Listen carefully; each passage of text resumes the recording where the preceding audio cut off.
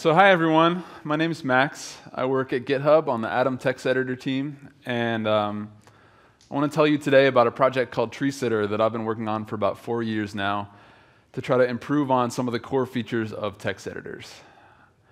So Tree Sitter started out as a hobby project for me before I even started working at GitHub, but now it's part of a couple of products that we were making at GitHub.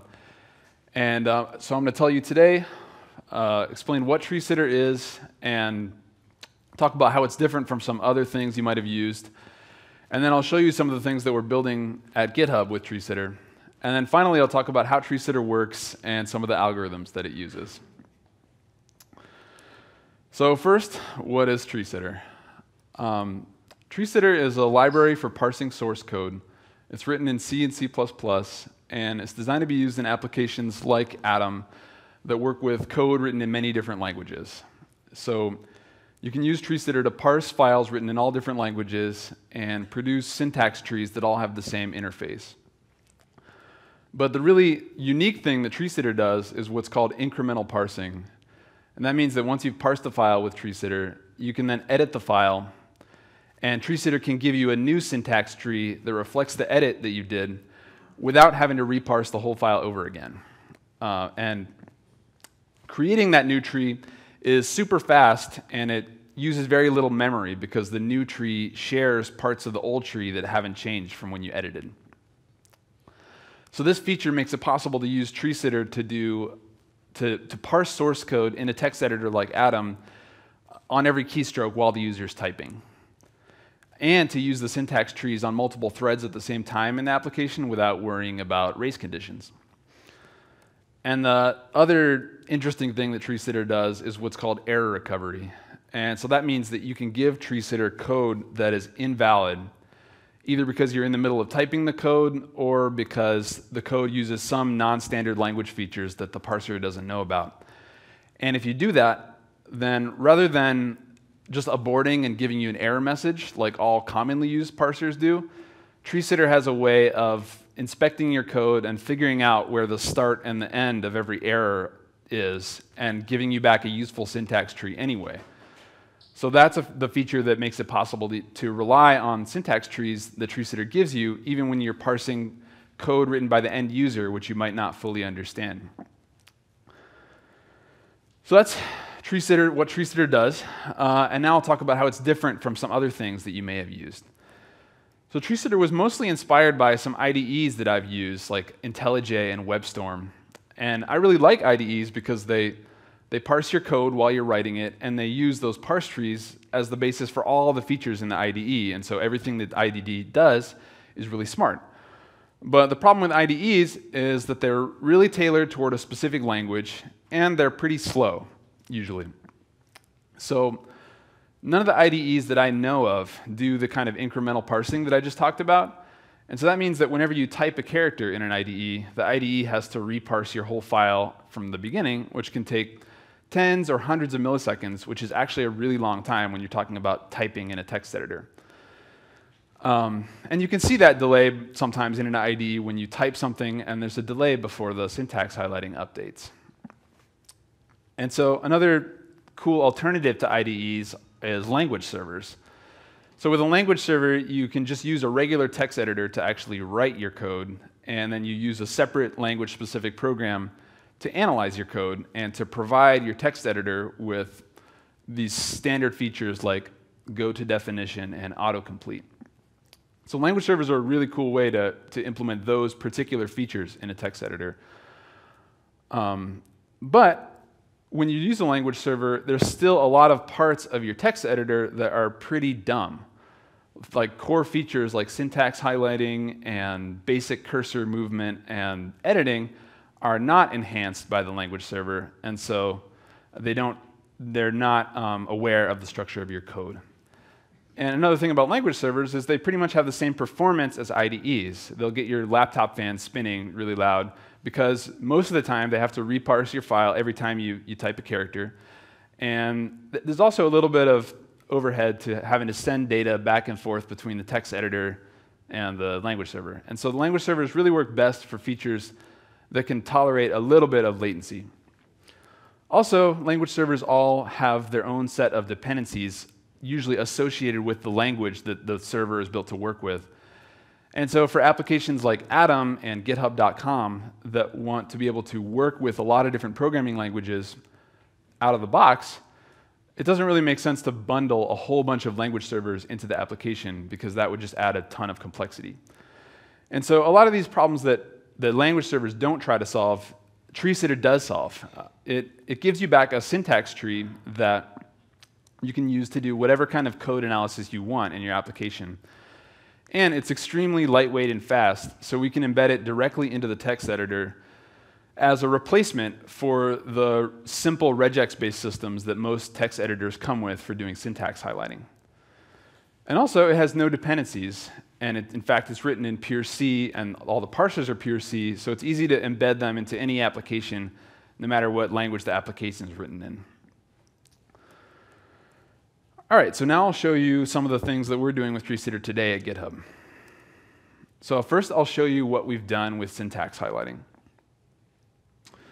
So I think syntax highlighting is super important because it's something that most of us use pretty much all day, every day while we're working, whether we're looking at code in our editor or on a website like github.com or Stack Overflow. And most of the time that you see syntax highlighting today, it usually looks a little bit like this. This is a screenshot from Sublime Text 3, but it's pretty similar to what you'd see in most any text editor or code website. And what we're looking at is some C code that defines a data type and some functions. And I just want to point out a few major problems that I have with this syntax highlighting. So this code contains a whole bunch of words, and some of those names refer to types, and some of them refer to variables, and some of them refer to fields of structures. And for me, it would really help me to read the code if all of the type names were their own color. But it's not that way at all. The types are actually 4 different colors here. Char is purple, and uint32t is blue-green, and then the type that we're defining is black first, and then yellow in another spot for some reason. And similarly, if you look at all the struct fields, I would like them to be their own color because they're different from types and they're different from variables, but they're not. They're just black, which is the same color as a bunch of other things. And then finally, I would want local variables to be their own color, different from the other things I just mentioned. And I would definitely want any given local variable to always be the same color anytime it appears. But that's not the case here either. This variable that I'm pointing to shows up first in yellow and then in black, and both of those colors are also used for other things. So, I don't think the syntax highlighting is very useful, and this is pretty commonplace, I would say. And the reason it is this way is that tools like these use these simple regex-based systems to do syntax highlighting that really just aren't powerful enough to recognize the things that need to be recognized if you want to make code really readable. And just to show you that this isn't like a C code specific problem, I'll show you some similar code written in C++ instead of C. And if you look at the types and look at the field names and the variable names, you can see all the same problems. And the same thing happens with Go code and with Rust code and with probably most other languages as well. And it's also not just a problem with this particular syntax color scheme that I've chosen or with this editor. If you look at another editor like VS Code, and you look at the types here, char, uint32t, node, you see the same problems.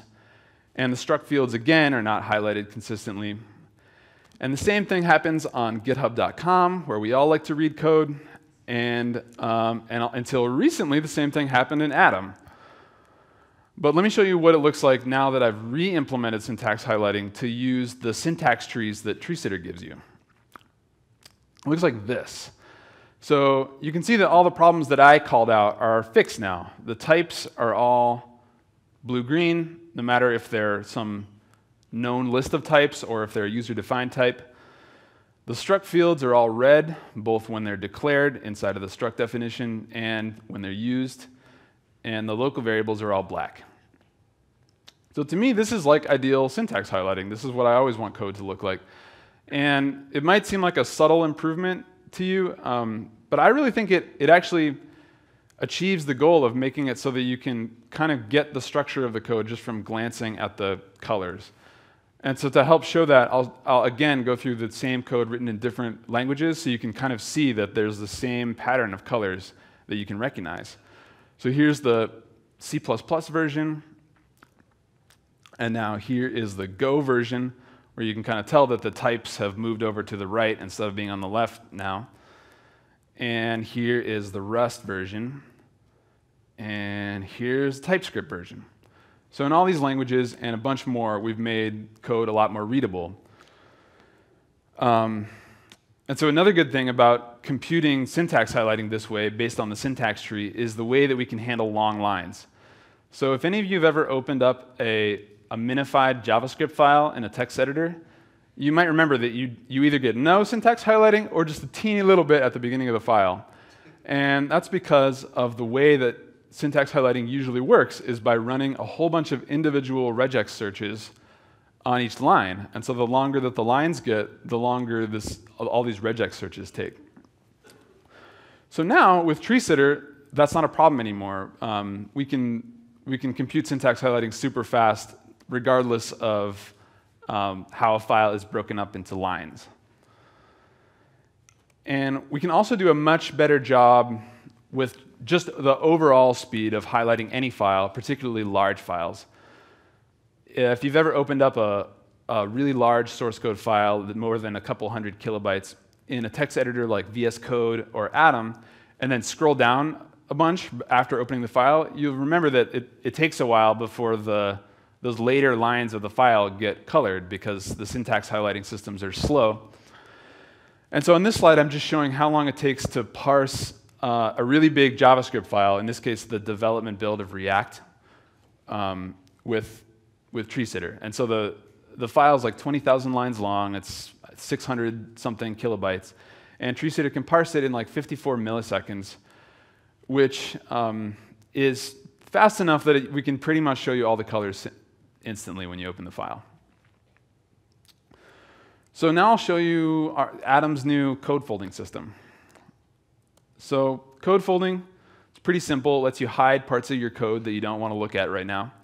And usually the way it works is based on indentation. So lines that are indented further get hidden. And that oftentimes works, but not always. So in a lot of languages, it's common to have functions written something like this, where the function's got several parameters, and each parameter appears on its own line. And so the indentation actually decreases when you get into the body of the function. And so this kind of style breaks present-day text editors in a variety of ways. I think Sublime Text just doesn't let you fold functions if you write them this way. And VS Code and previous versions of Atom would allow you to fold the function, but it would look weird because half of the parameter list would get globbed together with the function body. And so now, with TreeSitter, we can fold functions like this just fine because we compute the locations of folds based on the syntax tree instead of based on the indentation of the lines. In fact, you can even strip away all the formatting from your code, and you can still fold it just fine because we're doing it this way, which is actually useful sometimes because sometimes you want to copy a whole bunch of code from one place and paste it into another in a way that messes up the formatting at first. And you can use code folding to kind of get a sense of if the structure is actually correct or not. Another thing that I really like is that it's now really easy to define your own commands that fold your code however you want based on the syntax tree. Like I have a simple command in my Atom config file that just folds all the bodies of functions and nothing else. And it works across all the languages that I use, even though they have wildly different ways of writing functions in the different languages. And the code for it was super simple and fun to write, actually. I just can query the syntax tree, kind of like if you've ever used JavaScript on a web page to query the DOM, you can query the syntax tree like that. And I can find all the nodes in the tree that are either functions or arrow functions or method definitions and what have you. And for all those nodes, I can find the child node that represents the body of the function and create a fold there. Another cool one that my coworker Ash came up with is for working with test files. There's a common style of test framework where you write your test using these functions, describe and it, and the describes can be nested inside of each other. So if all the descriptions of your tests can be at many different indentation levels in your file. And so Ash wrote a custom folding command that just queries the syntax tree to find all the functions that are named, the calls to functions named it, and to create folds there so you can read your whole test file. So I like these things because they're pretty minor conveniences, but they showcase the power of what it looks like to have a hackable text editor where the syntax tree is available at all times. You can really customize your editor to do whatever you want to your code. So we also added a new feature that I love to Atom called extend selection, inspired by some IDEs that I like. So extend selection is a simple command that when you run it, it selects larger and larger structural elements of your code based on the syntax. And so on a Mac, you type Alt up to select up the syntax tree, and then Alt down to go back down from where you came. And it's a super simple concept, but it's really satisfying to me because it reinforces this way of thinking about editing code as you're editing a logical data structure. You're not just editing raw text.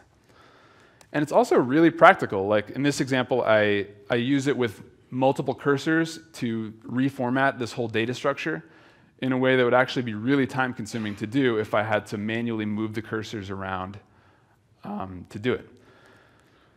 So, and extend selection, not to go on too long about extend selection, but it's really changed the way that I refactor my code too. Like I had this case where I had a data structure that was a field that I wanted to make private, and so I wanted to replace all of the places where that field was used with a call to a standalone function, like a getter function.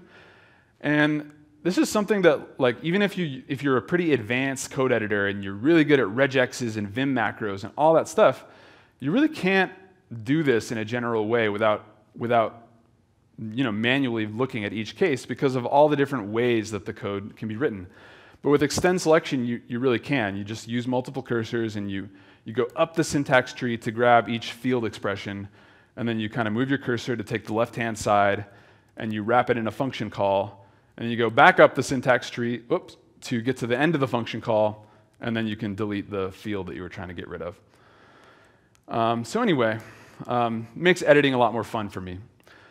So aside from GitHub.com, we're also using aside from Atom, we're also using TreeSitter for some experimental features on GitHub.com.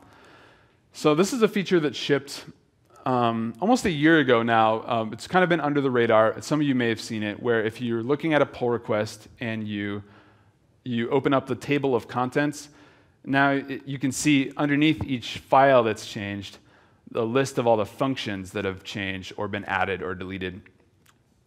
And so this was built by a separate team in GitHub's data science org.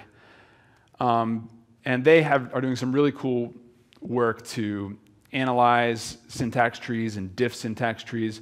But they use TreeSitter for all of their initial parsing because it gives them this uniform, easy way to parse a wide variety of programming languages. And so between the work that I do on the Atom team and the work that they're doing on GitHub.com, we're kind of building up a bigger and bigger set of languages that you can use TreeSitter with. And so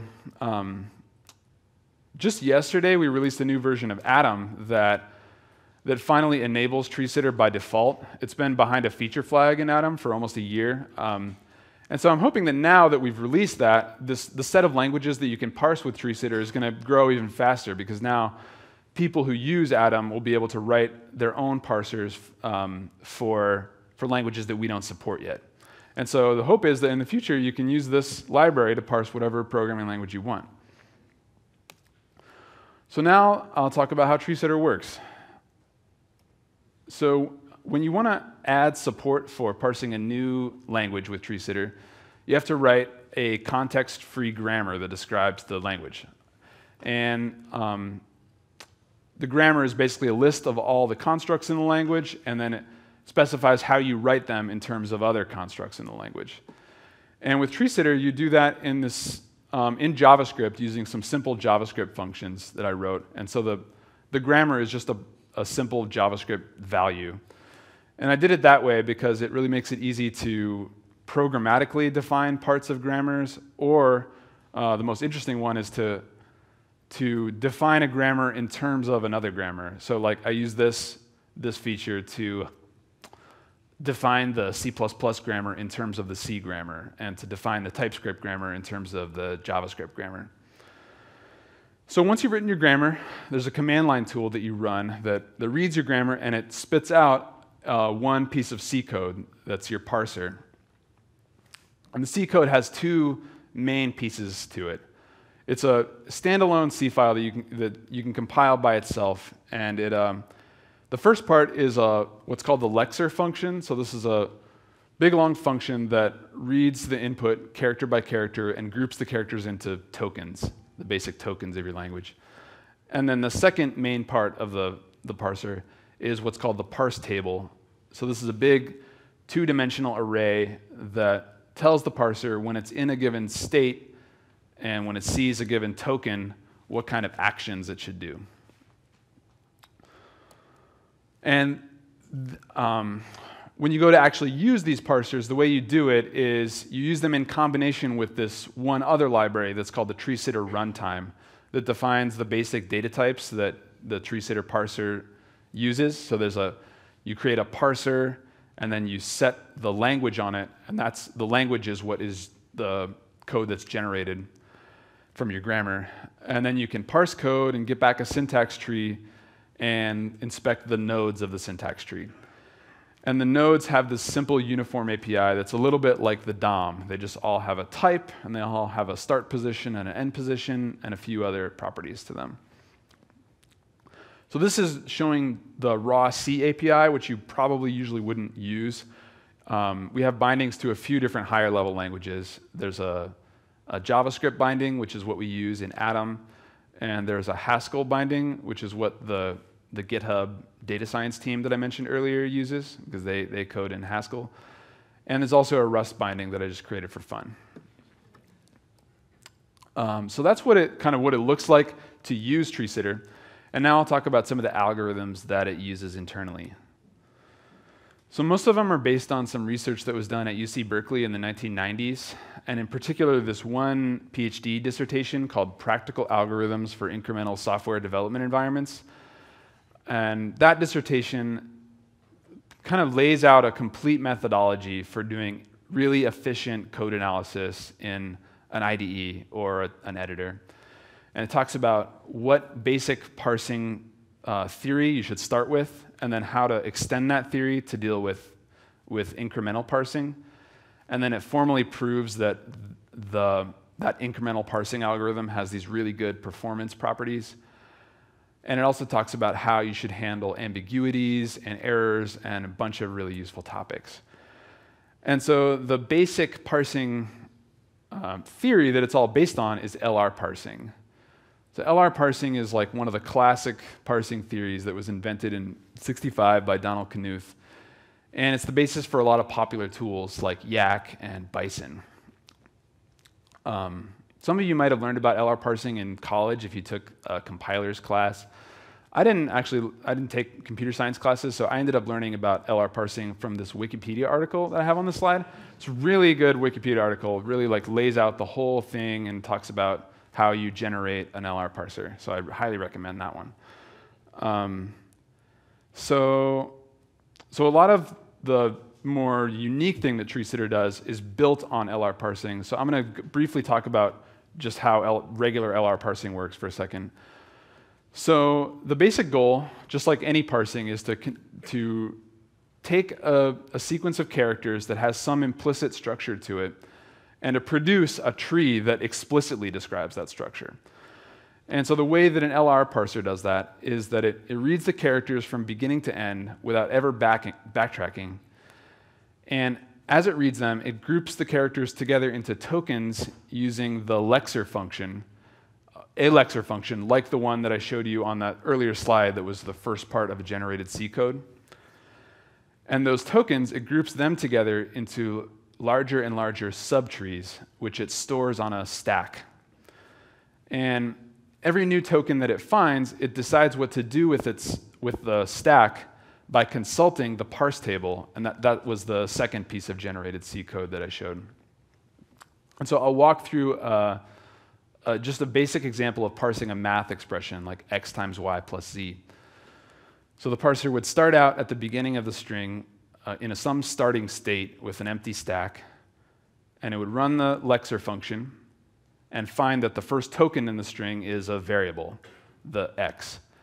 And so then it would look in the parse table for what to do with that variable, and it would find out that it needs to push it onto its stack. And it would do the same thing for the next two tokens, the star and the y. And then it would find the plus token using the lexer function, but then when it looked for what to do there in the parse table, it would find that it needed to do the other type of action, which is called a reduction. So that's where the parser pops some number of subtrees off of its stack and then groups them together into a new parent subtree, and then pushes that back onto the stack in their place. So in this case, it would pop off the x, the star, and the y, group them into a product, and push that onto the stack. And then the parser would push the plus and the z, and then when it reached the end of the file, the parser would again see that it needed to do a reduction. So it would pop off the product, the plus, and the variable, and group them into a sum subtree, and that would end up being the root node of the final syntax tree. That's the basic approach. And so you might have a question like, okay, but so the stated goal of this library is to be able to parse any programming language.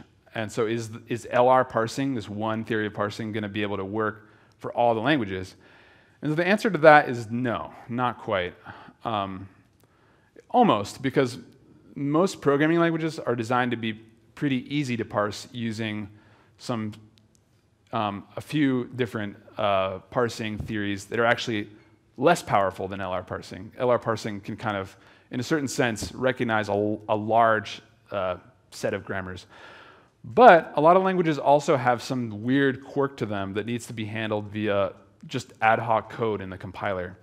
And so let me give you an example of one of those weird quirks. TreeSitter has a few different ways that it deals with the weird quirks of languages, but I'll show you one of them.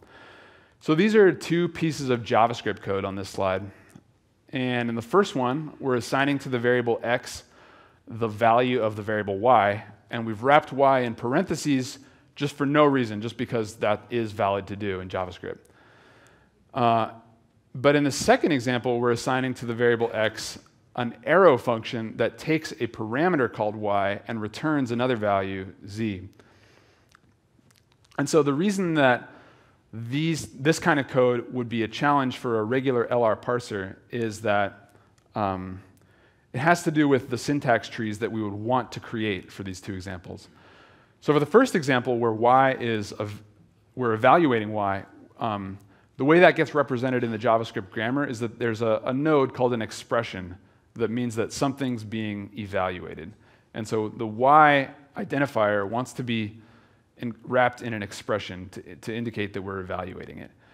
Whereas in the case of the arrow function, that's not what y is. Y is just the name of a parameter. And so it has this different structure where it's just an identifier node inside of a formal parameters node.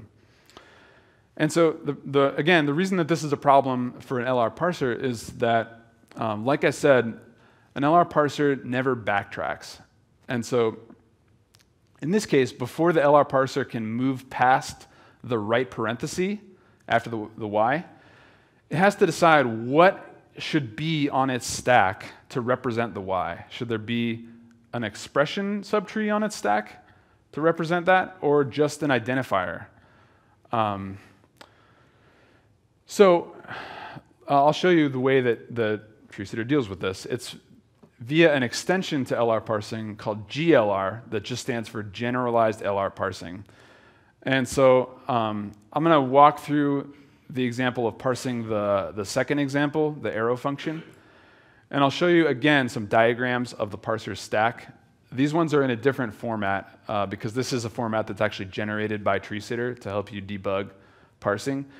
And in these diagrams, the the names of the subtrees are appearing over the lines in the graph, and what's in the bubble is the state number that the parser is in.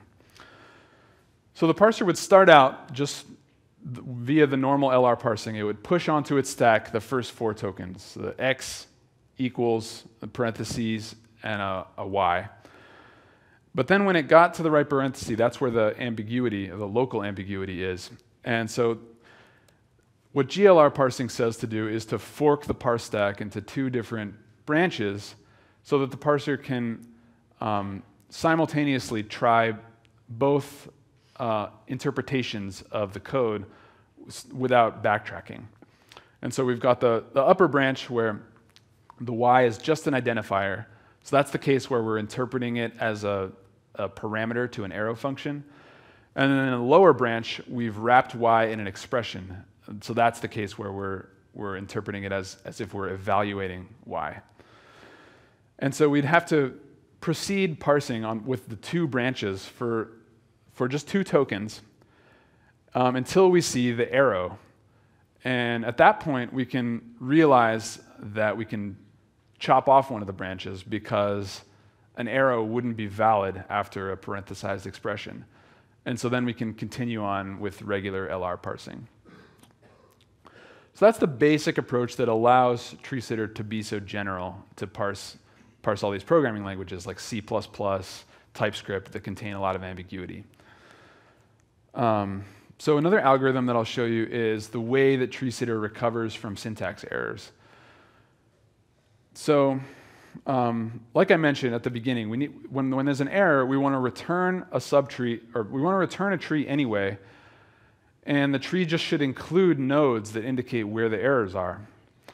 And so, in this example, you have an if statement, and someone just started typing a for loop before the if statement, and so we have this invalid state where it says for if parenthesis. And so the tree that TreeSitter would produce would have a complete if statement in it, and there would just be this extra node that represents the fact that the word for is not supposed to be there. And similarly, if you actually did have a for loop, but then you accidentally wrote the word if in the middle of it, TreeSitter would produce a different tree where it parses it as a for loop, and it has an error node in the middle of it that says that the word if is not supposed to be there. So in either case, it can kind of tell what the best interpretation is of what you've done. But the interesting thing about these 2 cases is that they both start out with the same sequence of tokens. So it's not as simple as like, oh, just do some fixed procedure when you first encounter the error. And the way that I think about it is it's very similar to the way that you need to handle local ambiguities like the one I just described a second ago with the arrow function and the parenthesized expression. Like, you can't know how to interpret the error until you look a little bit further ahead. And so TreeSitter uses the same facility of GLR parsing for dealing with syntax errors. So when it sees an error like the word if after the word for, it can fork the parse stack into a couple different branches, in this case 2, to try different means of recovering from the error, either to discard the word for or to discard the word if or other things. And so again, we can continue with multiple branches of the parse stack for a while until we figure out that what works best is to parse this as an if statement, and in this other case, to parse this as a for statement. So as far as I know, this technique is novel, of like leveraging the GLR algorithm for dealing with syntax errors, but it works really well in Atom. It allows us to really quickly give back a good syntax tree even when you're in the middle of typing something, in kind of the same way that it has that same virtue as the crude regex-based systems that the editors have today, where they kind of work even if your code isn't quite right. So the last algorithm that I'll show you is the way that TreeSitter does the incremental parsing. So once you have a syntax tree, when you do an edit, how do we come up with the new syntax tree really fast? So say you had this JavaScript code, var a equals new b, a.c, return a. I'm showing in small the syntax tree for that. And now I'll show you what would happen if you were to insert the letter D here inside of the argument list to add an argument to the function. And so the way TreeSitter would process that is it would walk the current tree that it had, and it would mark all of the nodes in the tree that contained that position, the position where you edited, as having had one character inserted into them. And so those are the green nodes that I show in the diagram. And then to create a new tree, TreeSitter would start in the same initial state that it would have started in as if it were just going to parse the whole file all over again, except that now it has this reference, which is the old tree, and so it can reuse nodes of the old tree that haven't changed and which were created in the same parse state that the parser is currently in. So that's the case, in this example, that's the case for the whole first statement. So the variable declaration can be reused in its entirety. And so can the first part of the second statement, namely the member expression, a.c. And even the left parenthesis right before the edit can be reused. And then once you reach the site of the edit, TreeSitter has to parse from scratch again for a little while. So it has to run the tokenizer, etc., to produce a new identifier token. But then it can, again, reuse stuff. It can reuse the closing parenthesis, and then it can rebuild a new arguments node and a new call expression and a new expression statement to represent that edited part of the code. And then after that, it can, again, reuse stuff. So it can reuse the return statement and finally build a new root node, the program that represents the new tree. And so in that way, handling the edit, it takes time that's not proportional to the whole length of the file. It's basically just proportional to the number of edits that you made and the size of actual code that you've inserted. So that's all I got for you. The next things that I'm going to be working on are adding support for more languages in Atom with TreeSitter and on github.com, and to build the next set of features that use these syntax trees. I've spent all this time basically trying to get this system doing all the things that the old system would do, which is a lot, like parsing JavaScript inside of HTML, inside of JavaScript, inside of HTML, and all those crazy things that basically a TextMate parser can do. So finally I've gotten to parity with all of that stuff, and now I can actually focus on building the new exciting things that you can build now that we have a syntax tree in the text editor at all times. And meanwhile, the github.com data science team is building cool shit with Haskell that analyzes your code. So you'll see stuff coming out of that at some point. Both our teams are also hiring, by the way. I was supposed to say that. Atom team, depending on what you like to code in. Yeah, the Atom team and the semantic code team, it's called. So that's it. Thanks a lot for coming, everyone. I'm going to do questions on Slido if you have any. Thanks.